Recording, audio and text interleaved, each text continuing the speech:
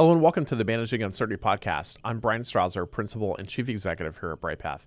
In episode 260, I want to talk about five key threats that resilience leaders should have top of your minds as we head into the latter half of 2024. The first one is the 2024 election, and with that, election-related risks.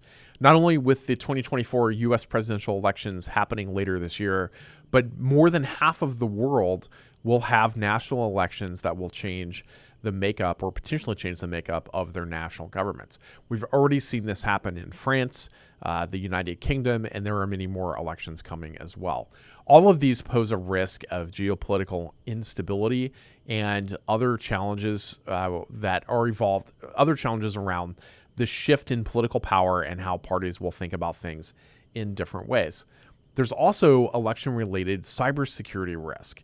We see an increased risk of cyber attacks targeting critical infrastructure, including voting systems, political organizations, and media outlets.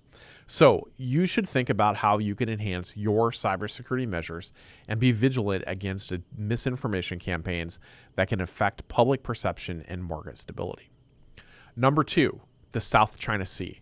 We continue to see tensions rise in the South China Sea.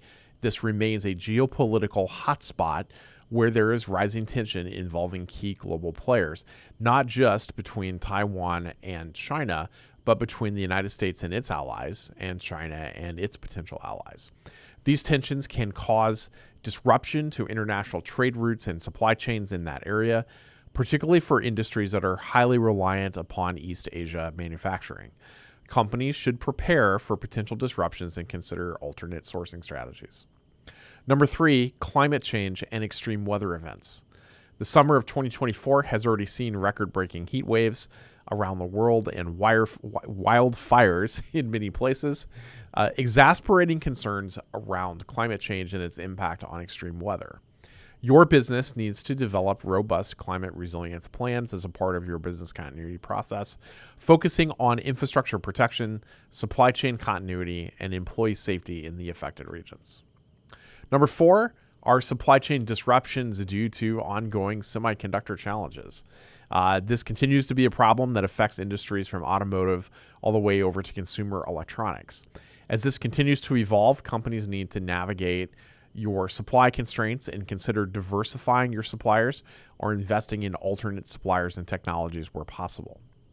And fifth, the regulatory shifts around data privacy and artificial intelligence.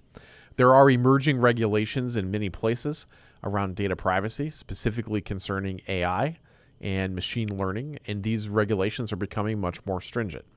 With new laws being enacted in the European Union and the United States, organizations need to ensure compliance with those laws and that they are protecting the data of their consumers. This includes adapting to new regulations like the EU's AI Act and updating your privacy policies to align with new evolving standards. Now, these are some very specific threats. They may or may not impact your organization directly, but there is always an impact to someone that you're interacting with or doing business with. So in some way, these are threats that will impact all of us. As always, stay vigilant, stay on top of breaking news and emerging events as you enter the latter half of the year.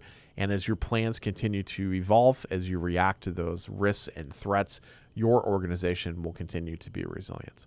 That's it for this edition of the Managing Uncertainty podcast. I'll be back next week with another new episode. Be well. Thanks for watching our video. To learn more about how to manage uncertainty and disruption in your organization, be sure to like, follow, and subscribe to our video channel. And here are a few more videos that we've selected that will help you learn more about business continuity, crisis management, and crisis communications.